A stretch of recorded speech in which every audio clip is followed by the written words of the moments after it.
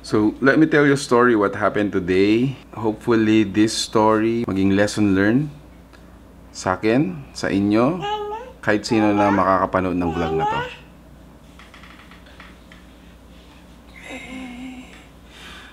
I may look like nakalma na, pero super deep inside me, I feel parang na-traidor ako. I feel I was cheated. I feel I was robbed. I think that's the word. So let me tell you what happened earlier. So on our way home, may tumawag sa akin. Sabi nila they are from the bank. And then they're telling me that yung annual fee ng credit card ko is wini-waive nila. So sabi nila, do you have your card ready in front of you? Sabi ko, I'm driving. So please call me after like an hour or so sinabi ko 7 o'clock. Call me 7 o'clock. I'll be at home. So comes 7 o'clock. Actually nakalimutan ko na pagdating ko sa bahay. Nakalimutan ko na may tatawag sa akin. Isa was using my phone. And then suddenly may tumawag. So sabi niya, so sir, ako po yung tumatawag kanina.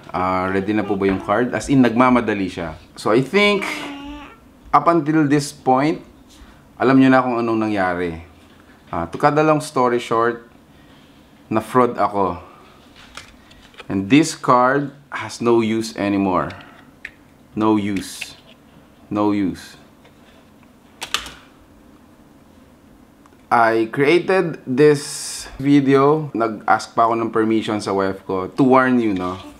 Lahat ng may mga card or mga online bank accounts, the bank will never ask for an OTP. The bank will never ask for an OTP, which was my mistake. So at that time, sabi ko nga, pagdating ko, I was really tired.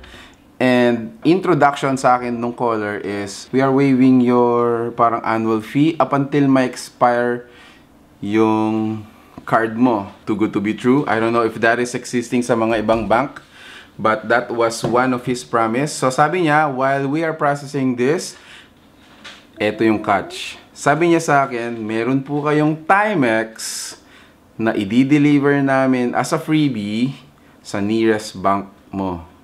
So, while yun nga, habang pinaikot-ikot niya ako, nag-ring a bell sa akin yun. Oh, so parang it's a freebie, I can use it or I can give it to my wife as a surprise, parang ganun. So that was my intention. Sabi ko, at least I have a surprise for my wife. So, sabi niya, as a verification, ano po yung parang na-brainwash na ako at this time. So, isa pang factor dito is, as in, medyo lutang ako, pagod, at medyo may mga ibang factors pa na parang nag-a-add up hanggang makuha nga nila na yung information ko sa card. Ginawa nila, guys, gumawa sila ng transaction sa Shopee.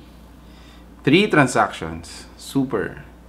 So, sabi ko, I felt para akong sinuntok sa loob, hindi man nga sa loob, ay sa labas hindi man nga sa labas. Parang nasuntok ako sa loob. And, that was really hurtful na ang dali naman nilang makakuha ng pera. Parang madali ang nangyari, di ba? Pero, for sure, they studied everything like psychology. Bahala na sila kung ano yung ginawa nila doon, no? But the good thing is, eto naman, so, kumbaga, a little sunlight of what happened. So, immediately, ay nga pala, so, paano ako na-detect na parang fraud? So, ang last, parang promise nila is, we're gonna send it to your email address. We're gonna send it to your email. So, 3 hours have passed, hindi ko pa nare-receive yung email. As in, and then I tried to call them, busted na yung phone number. And then yung parang may automated ano pa yun message dun sa transaction. And then if you have concern, call this. And I try to call that, it's not existing, kulang ng isang number. So make sure to parang ganito, when you use your card, kapag may nare-receive kayong ganun, make sure to check everything. If the phone number is existing, if it's live, if it's not, parang not busted or not dead, make sure that pwede nyo siyang tawagin. And isa pa, gusto ko lang i-emphasize, the bank will never ask for an OTP. Bank will never ask for an OTP. So again, ito, a little sunlight for what happened. I called East West Bank, my bank, immediately. And the good thing is, so yung online transaction naman takes time din. So vine-verify din ng merchant, ganyan, no? Si Shopee mismo, kung valid yung transaction. So the good thing is, tomorrow I can go to the bank.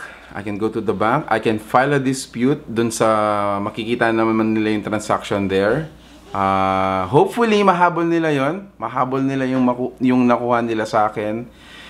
And right now, sabi ko nga, this thing is not working anymore. It's close.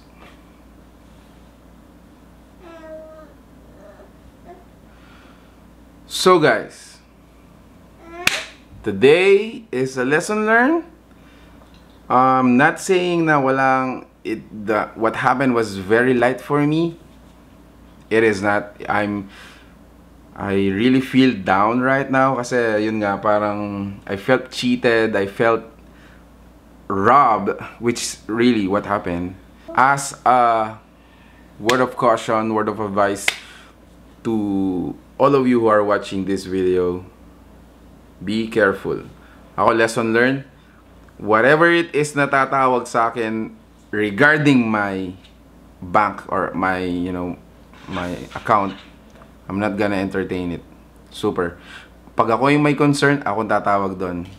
And if may mga promo, etc., I'm not gonna entertain it. Meron pa akong conversation. So, na-record ko.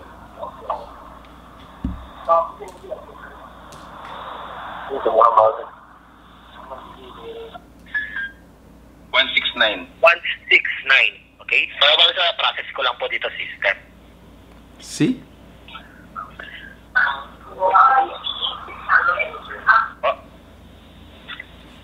Nag-send kayo now? Ayun, yun. Yes, sir. Ng pangalawa po. Okay, 85429. That was me. My fault. From East West Bank. Okay. Here. Hello, Sir Louie. Yes, hello. Hello, Sir. Sir Louie, thank you for patiently waiting. By the way, sir, meron pa po kami, sir, 3 colors na available sa freebies namin na Timex Watch. Baka gusto nyo muna mamili bago po namin, sir, pa-deliver sa nearest branch po.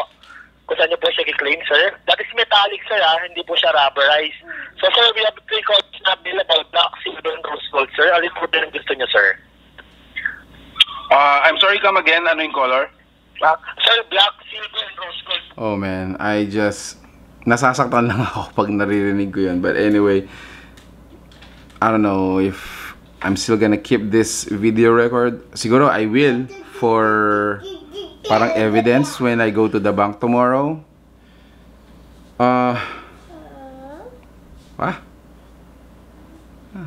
So yeah, at the end of the day, sabi ko nga sa family ko, at the end of the day, the family is still the most important for me. My kids, my wife. I would still be grateful to have them. No complaining. Tomorrow, I'm gonna do my job. I'm gonna go to the bank, file a dispute. Kapag na-honor yung dispute, done. Lesson learned. Vlog 009, done.